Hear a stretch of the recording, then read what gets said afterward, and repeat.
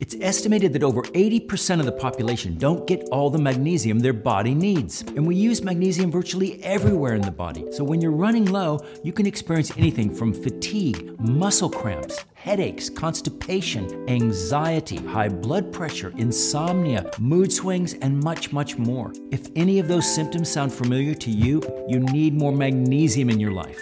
So why do we need so much? Well, it's because magnesium has so many functions in the body. In fact, it's estimated that 80% of our internal biochemistry relies upon magnesium in some way, shape, or form. If you've been magnesium deficient for a period of time and you suffer from any of those symptoms I've mentioned, one capsule a day isn't going to cut it. Adults need at least 350 to 400 milligrams a day. Watch the full episode where we get into the nitty-gritty by clicking on the link in the description below.